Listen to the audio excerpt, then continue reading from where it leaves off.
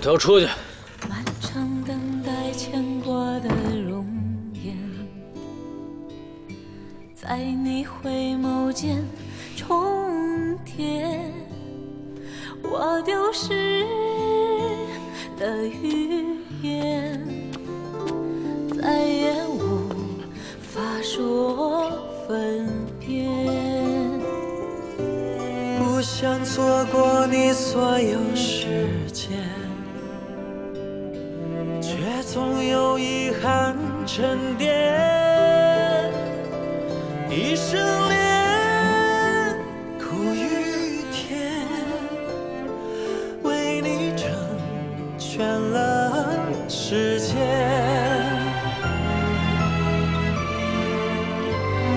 锦绣长安宴，似昙花惊艳，你我的心连锁在那凄美中遥远。半成烟，半成雪，半成痴的欲恋。你我触摸的天清晰可见，却难相恋。殿下。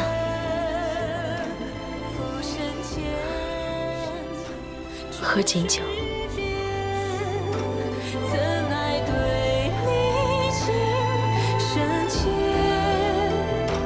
半成伤，半成恋，半成痴的无言。愿为你去成全所有的岁月，为你成全。 时辰不早了，我扶你去休息。不用了，时辰还早着呢。来，咱们再喝2杯。珍珠，陪我喝2杯。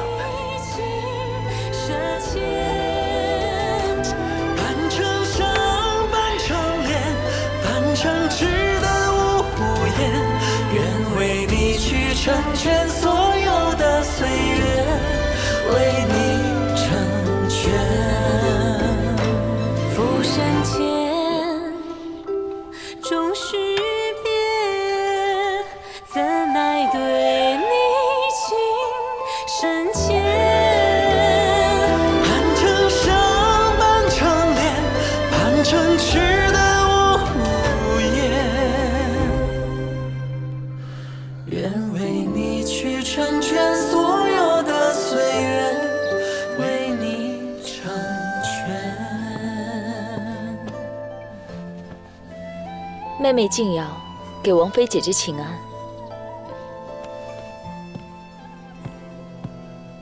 妹妹快起来。妹妹不必如此多礼。姐姐是殿下的正妃嫡妻。 又是姐姐做主，让殿下纳我为孺人，这规矩礼节势必要讲的。不过是些虚伪，何必分得如此清楚呢？妹妹今天可真漂亮。多谢姐姐夸奖，这点自信，我还是有几分的。不知，比起姐姐当年如何？妹妹平日里英姿勃发。 女儿红妆亦是娇媚动人，怎是寻常守在深闺中的女子能比的呢？妹妹刚住入府中，一切都还住得习惯吗？我跟殿下一样，常日在外行军，自然处处都能习惯，没什么不习惯的。啊，我倒是忘了，妹妹并非娇气之人，我这点担心真是多余了。姐姐也是好意关心。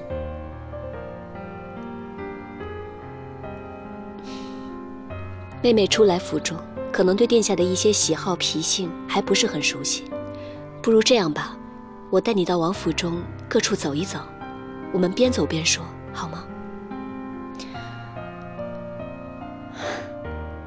姐姐的好意，静瑶心领了。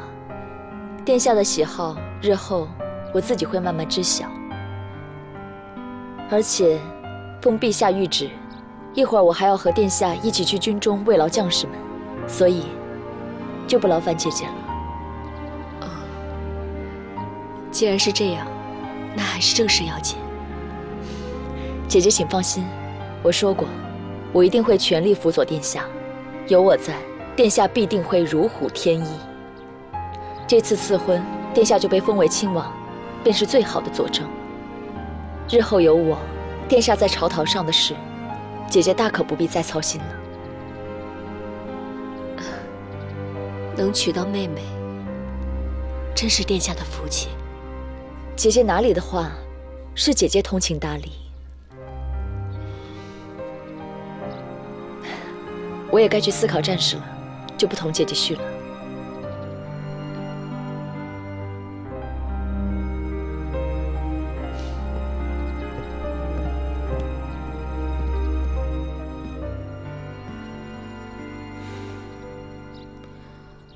说是请安，却处处向小姐示威。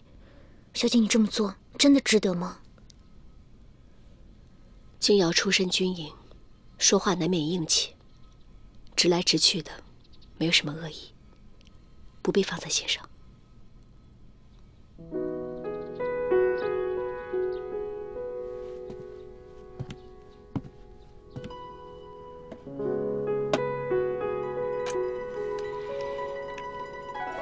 金瑶，这把宝剑是之前皇爷爷恩赐给我的，绝无仅有的波斯宝剑。想必其他胭脂水粉的东西你也并不喜欢，所以我就把这个送给你吧。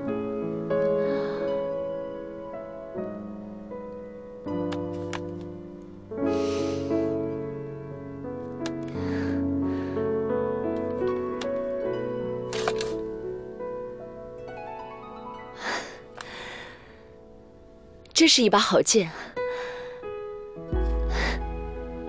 还是夫君了解我。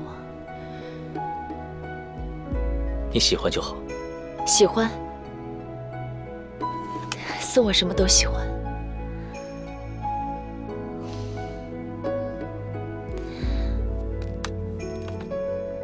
我还以为殿下心里根本就不在乎我的感受呢。怎么会呢？其实，殿下什么都不用送我，只要心里有我，就是给我最好的礼物。我知道，我跟殿下的时间不如沈姐姐长，但是静瑶对殿下的爱，绝对不会比姐姐少。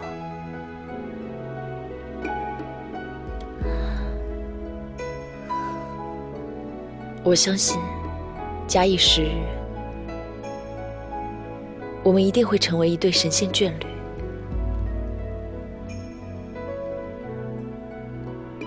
殿下，午膳摆在独孤孺人这边吗？啊，不用了，摆在主殿吧。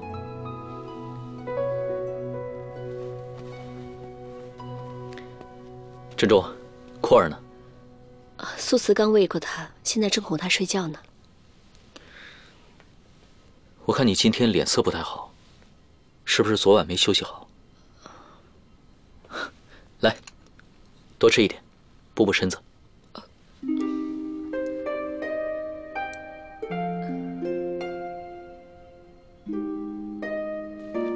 啊，静瑶，你也吃一点，来。今天第一次家宴，夫君用不用喝点酒助助兴啊？好啊，张德玉，在。把王妃喜欢的那套白玉瓷酒具都拿出来吧。是。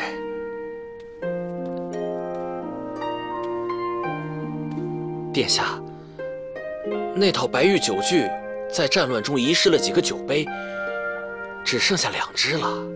2只怎么喝啊？不碍事的，静瑶用一个，我和珍珠合用一个就好了。谁要跟你共用1只啊？怎么这么不讲究？张德玉，你去把那套雕花青瓷的酒具拿来吧。啊，是。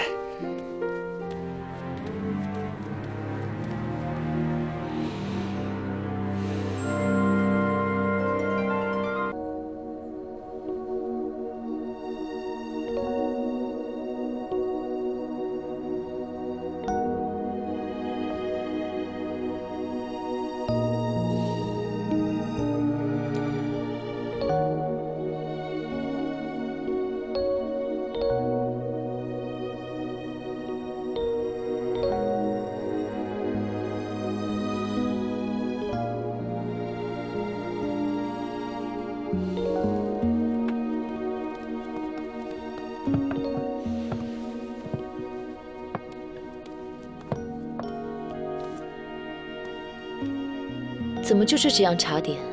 快去再多备些来。是。等等，殿下不喜欢太甜，点心都要少糖。煮茶一定要用沸水，这水不够热，再换壶过来。是。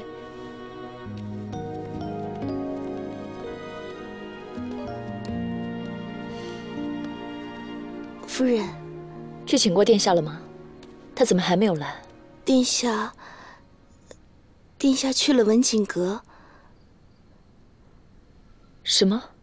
奴婢去请殿下时，殿下已经过去了。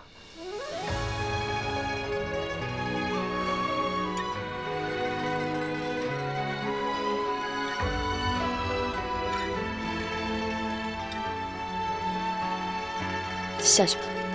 是。山一程，水一程，锦绣玲珑。光一生，年一生，飞花落红。潮汐月涌，云随游赠，荣耀轻松，灭忧伤，得有人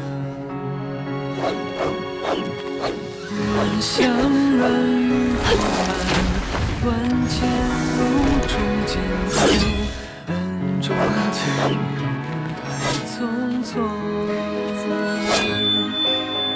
飞刀拔千里弯，金醉玉斩不还。大梦西风笑长空。他怎么还没来啊？殿下去了文景阁。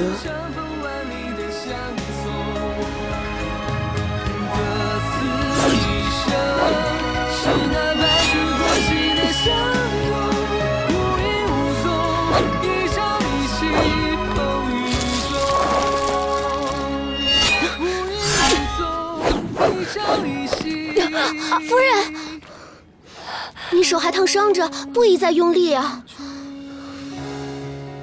夫人，您不必如此难过。您长得这么漂亮，又能替殿下分忧，殿下一定喜欢你还来不及。依奴婢看，殿下这些日子之所以总在文景阁，都是因为娘娘有小世子的缘故。所以，夫人您只要快些怀上殿下的孩子，就一定能拴住殿下的心。闭嘴！虽然伤口已经痊愈，但我将永不可能受孕生子。我不会再有自己的孩子了。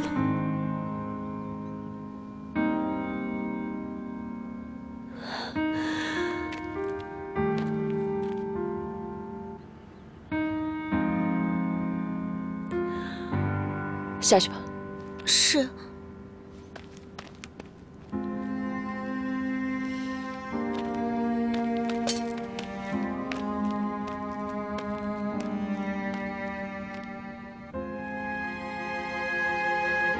静瑶，你的手没事了吧？你来看我笑话？我绝对没有这个意思，我只是有些担心你。我独孤静瑶，不需要别人的同情。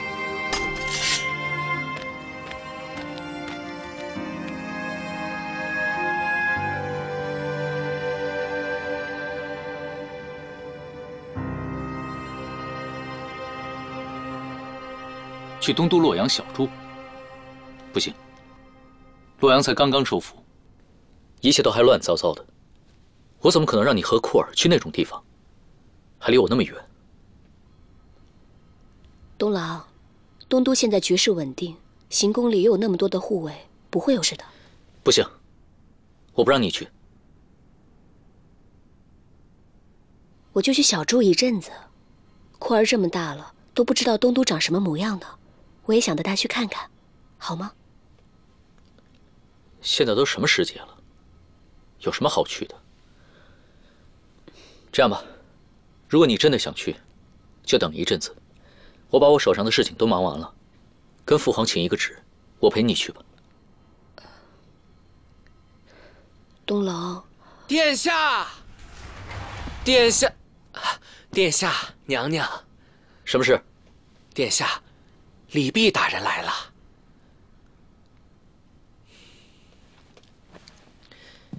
我跟先生还约了议事，刚刚的事情就这么定了。待会儿我会再过来看你和库尔的。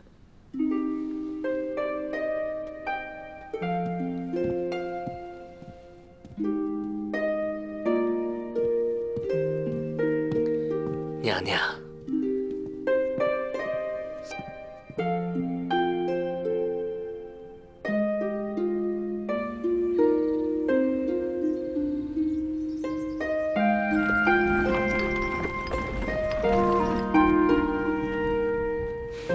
小姐，为何这个时候去洛阳？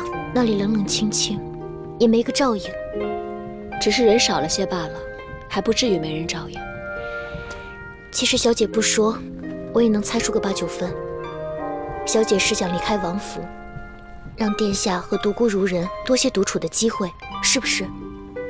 东郎因为我而冷落静瑶，我心里愧疚得很，只能想出这个办法了。但是小姐，好了，素瓷，既然已经出来了，你就别再说这件事了。正好，我们去洛阳看看，散散心吧。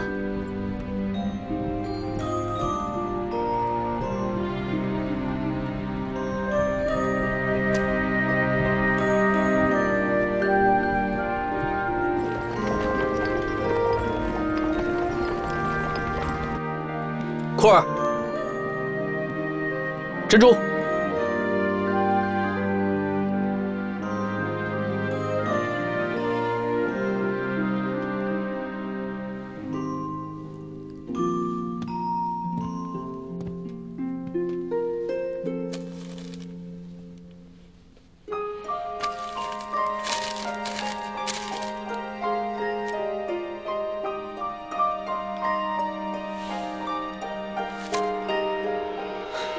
一声不吭的就去了洛阳。看来迎娶独孤景瑶，还是让珍珠伤心了。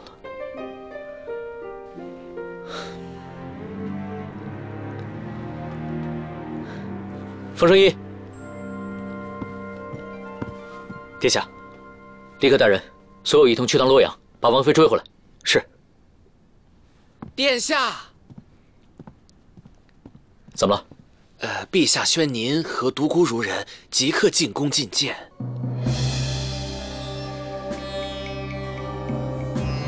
诸位爱卿，这是快马加鞭送来的军情，战况危机啊！朕原本采纳李光弼的建议，派吴承恩做范阳的节度副使，可是没曾想到史思明这个叛贼，竟然胆大妄为，竟然敢杀了吴承恩父子及随行的200多人，再次举兵犯我大唐。启禀父皇，还有儿臣推荐去范阳任职的几个将领，也惨遭史思明毒手。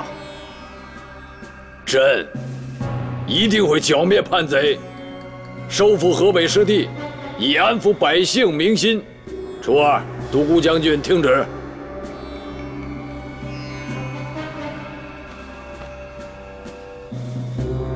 命你2人出兵平叛，即刻点兵。儿臣遵旨。儿妾遵旨。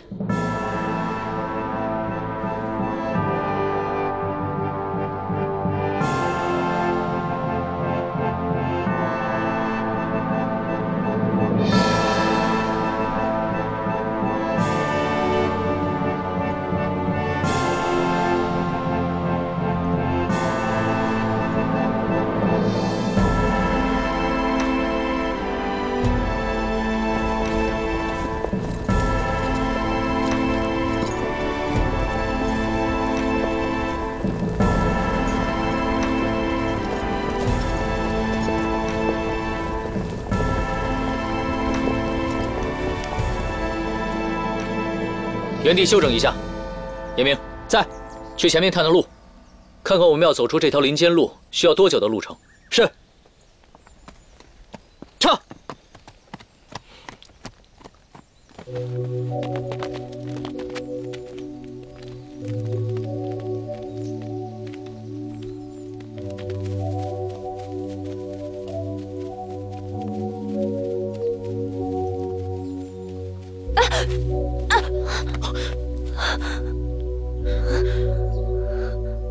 你脚没事吧？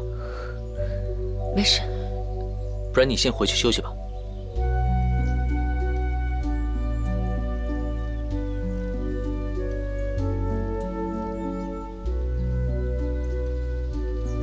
好。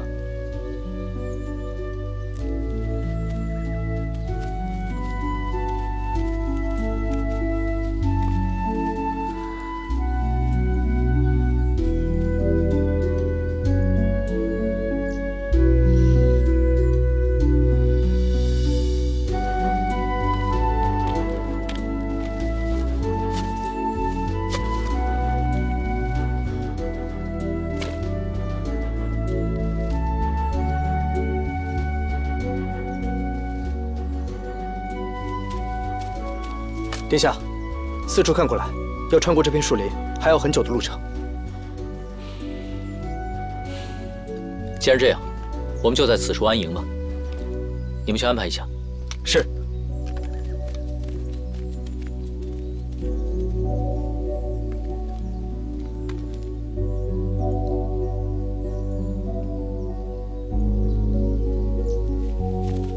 往这边，这边走，跟上。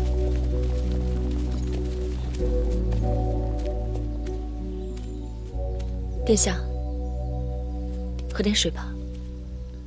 哦，有劳了。殿下干嘛这么客气啊？我既为殿下的妾室，照顾殿下是应该的。你的脚伤怎么样了？哦，不碍事。走了一天了，你也累了吧？你忘了吗？ 我也是常年行军在外之人，怎么会累呢？是啊，我倒是忘了，你也是一位堂堂的宣威将军。殿下又打趣我了。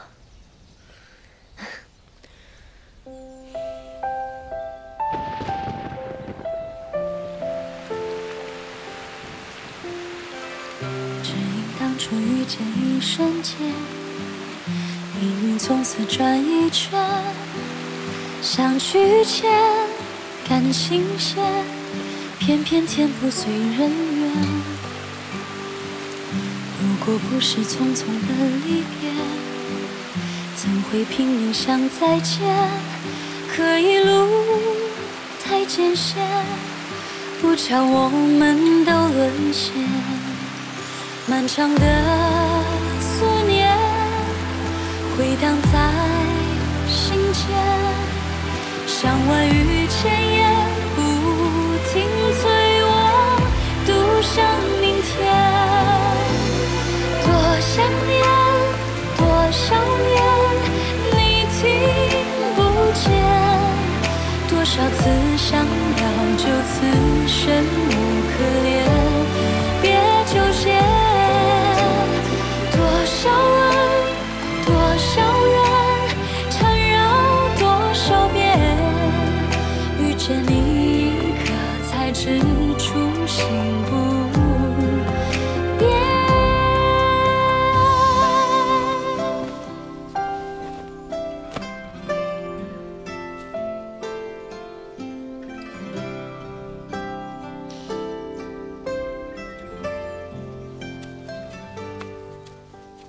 殿下。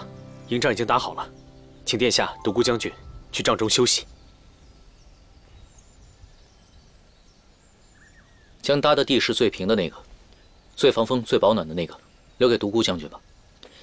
给本王一个通风的就可以了。是。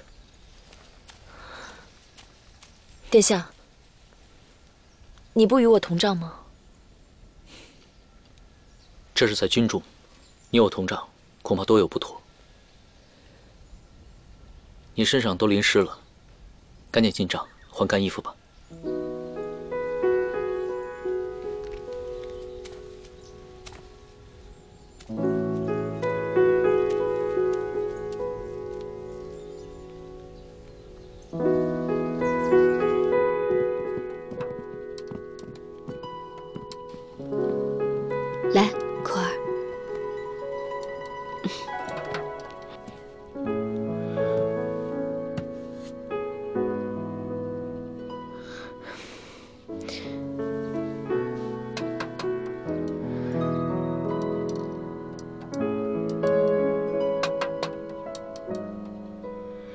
小姐，这儿到处都是灰，我找个人来打扫一下吧。好啊，去吧。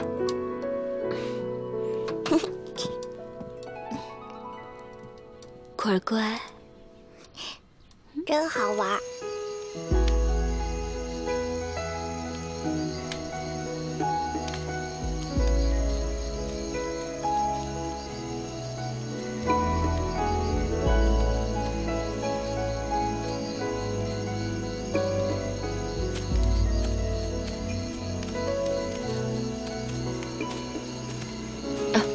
我来。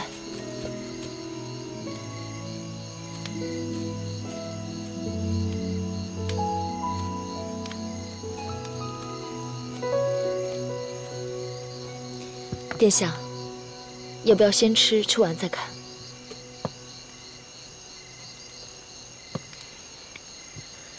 以后这种事情，你就不要再做了吧。我愿意。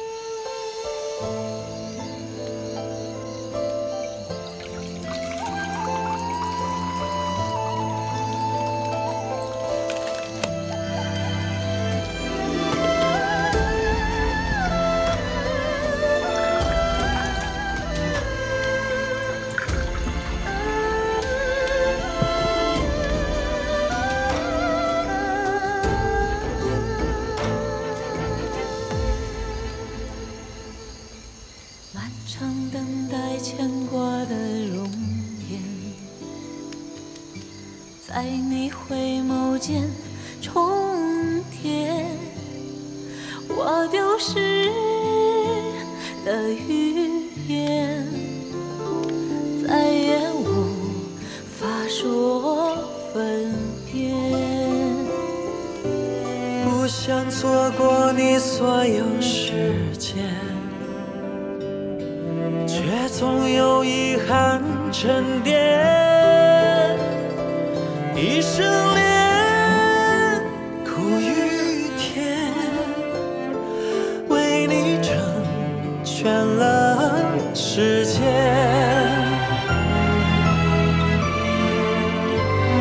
锦绣长海烟，似昙花惊艳。你我的心念锁在那凄美中遥远。半成烟，半成雪，半成痴的雨恋。你我触摸的天清晰可见，却难相恋。浮生前终须别，怎奈对你情深切。半成伤，半成恋，半成痴的无言。愿为你去成全所有的岁月，为你成全。浮生前终须别，怎奈对你情深切。半成伤，半成恋，半成痴的无言。愿为你去成全所有的岁月，为你成全。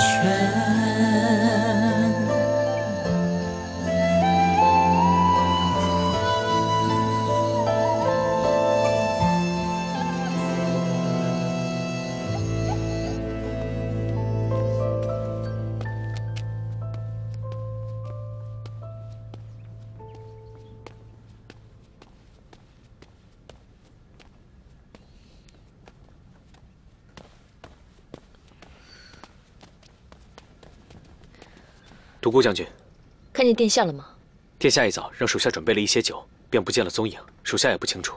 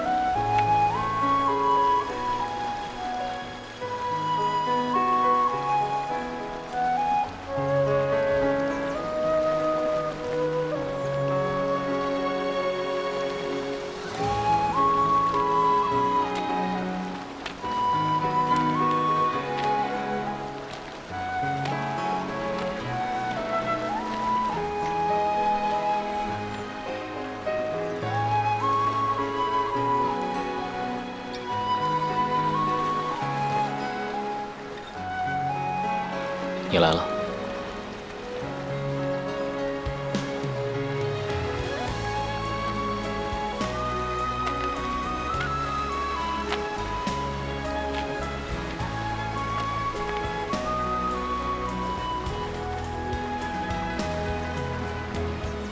怎么喝这么多酒啊？今天是库尔的生辰，我之前跟珍珠约定好，每年的这个时候，我们夫妻俩都会陪着库尔一起度过。可我却没能遵守诺言。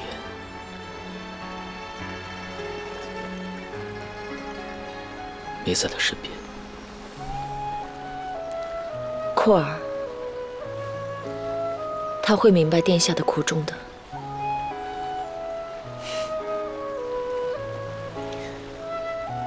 库尔出生的时候，珍珠经历了极大的凶险，而我却没能陪在他身边。每一次想起，心里都万分的难受。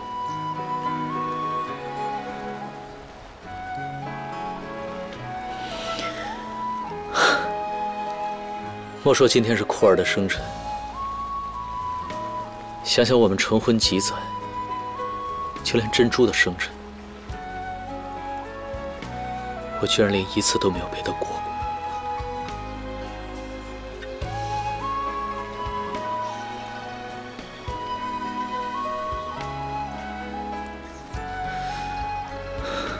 不要管我，我喝完这壶酒自己会回去的。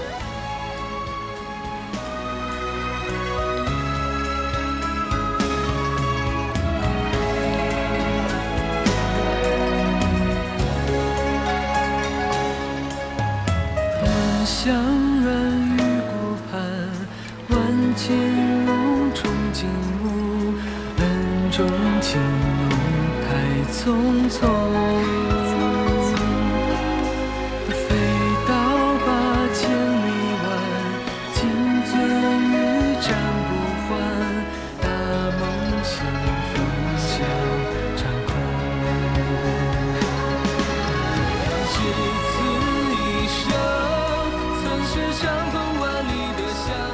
我到底是哪里比不上沈珍珠？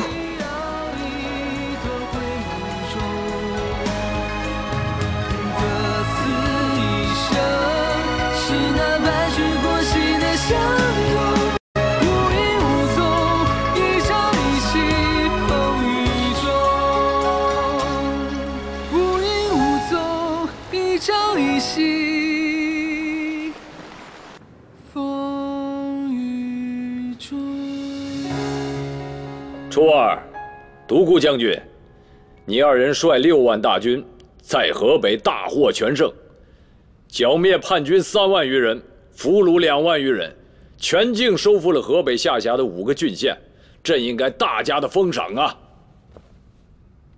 为国效命，乃是儿臣应尽的责任。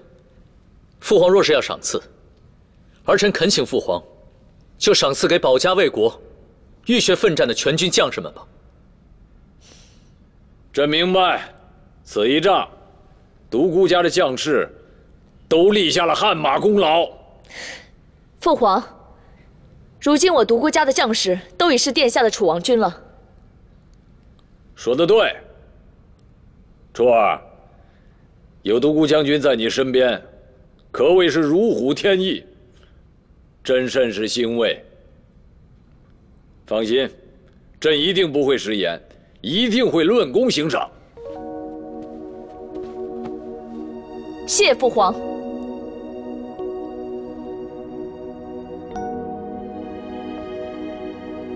平身吧。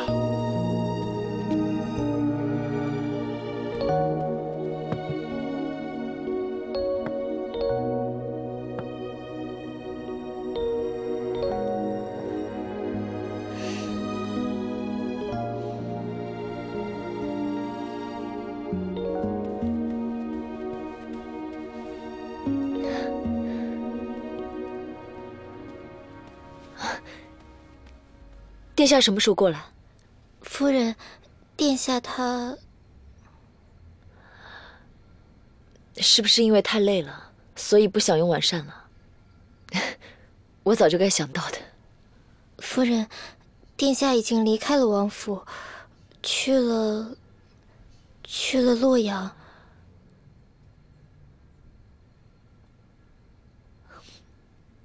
我知道了，你先下去吧。是。漫长等待牵挂的容颜，在你回眸间重叠，我丢失了语言，再也无法说分别。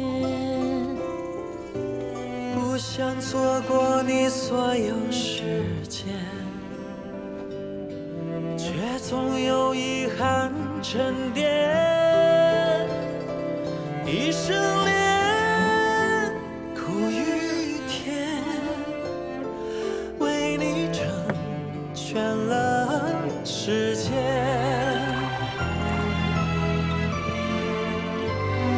锦绣长安烟，似昙花惊艳。你我的心连锁在那凄美中摇曳。半成烟，半成雪，半成纸的依恋。你我触摸的天清晰可见，却难相恋。浮生前终须别，怎奈对你情深切。半成伤，半成恋，半成纸的无言。愿为你去成全所有的岁月，为你成全。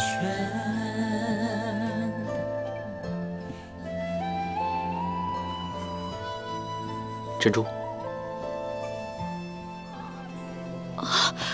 东郎，你怎么来了？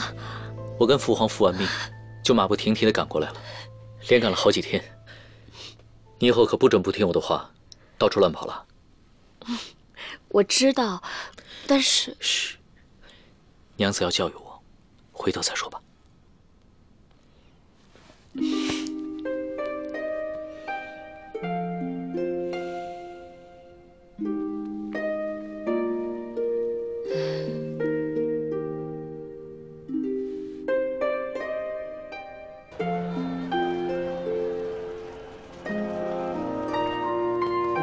回家喽，坤儿。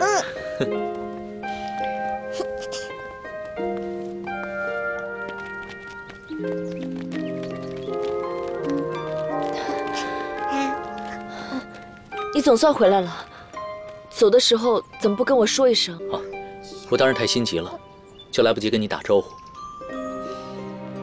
咱们进去吧。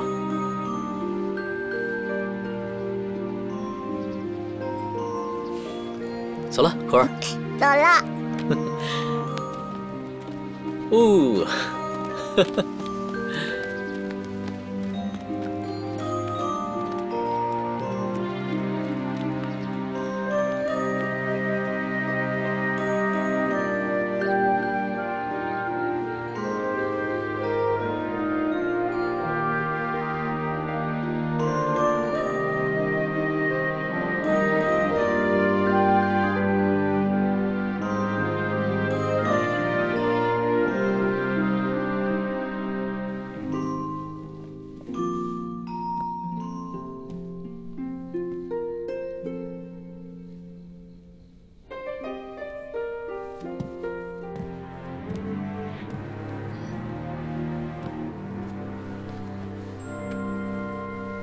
东郎不是答应过我，今天晚上去静瑶那边看看吗？我看他因为你一声不吭就去了洛阳，心里还难受着呢。我们分开这么久的时间，你就当真不想和我在一起？当然不是了。那你就不能像别的女人一样，投怀送抱，争个宠，撒个娇什么的？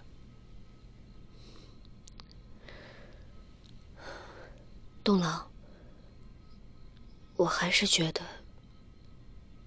你今天晚上过去比较好。罢了，你若是想把我赶到别人那里去，那我去就是了。以后我天天都去。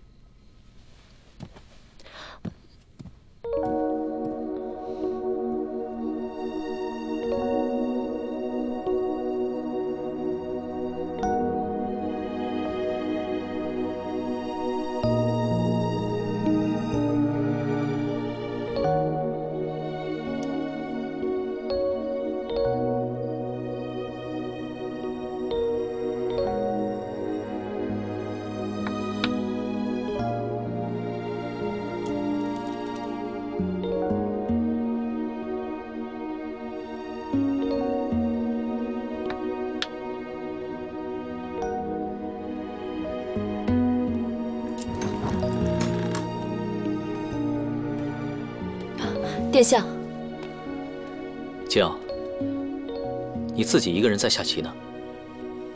啊，我觉得无聊，就自己跟自己下了。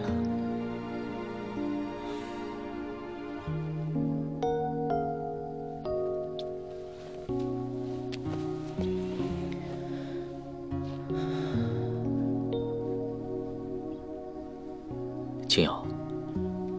前些日子是我忽略了你的感受，是我不对。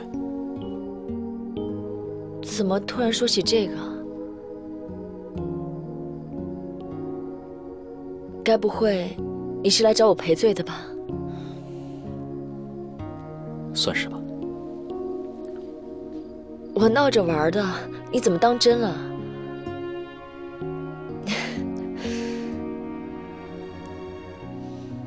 哪需要你来赔罪啊？只要你多花些时间陪陪我就好了。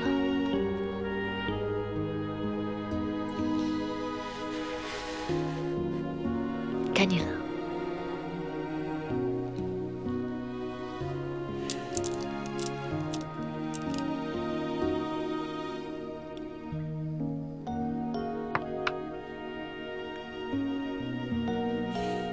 该你了。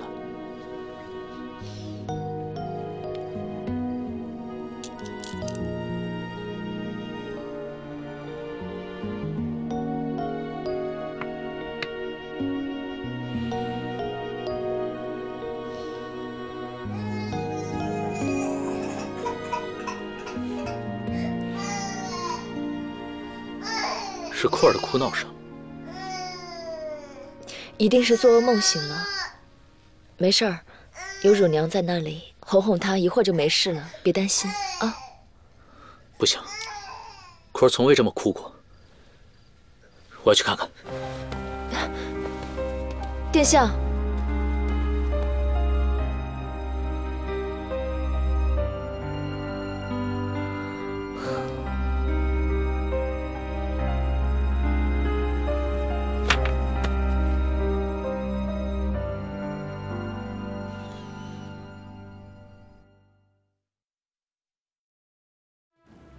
有什么颜色的鱼啊？有红色的鱼，还有什么颜色呀？黑的，多吃点。对，就这样。库尔，小心一点。还有好多小鱼，我还要喂。你看那里有好多金色的小鱼，真漂亮，是吧？来，咱们再给它们喂点。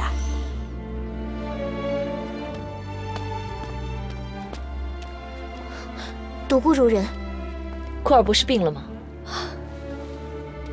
静瑶，你怎么来了？沈珍珠，你真够卑鄙的。静瑶，是不是有什么误会啊？误会？亏我还听说库尔生病了，想要来看看他。真没想到，就这么生龙活虎的病倒。是。静瑶。你这话是什么意思？我还以为你平常真的就这么大度，视我为姐妹，哼，还真是笑话。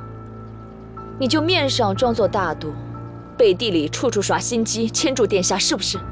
静瑶，事情不是你想的那个样子。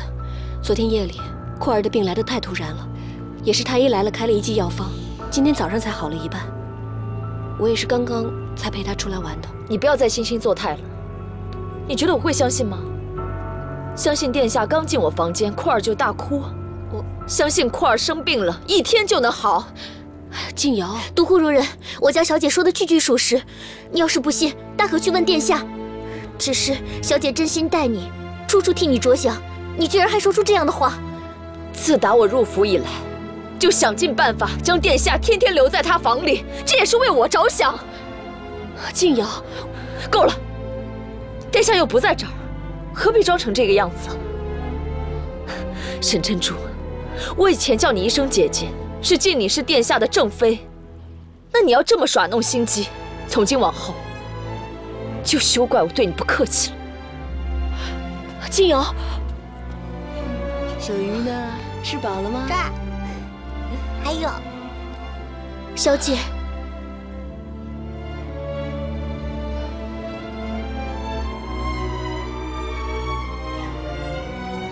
我没事。慢点，慢点。对了，苏慈，我请了寺里的师傅，帮叶儿诵经超度。被库尔这病闹的，现在才想起来。你要有空的话，就去寺里，多给叶儿诵诵经。谢谢小姐。对，这边再来一点，还有那边。小鱼，多吃点儿。小鱼快来喽！呀。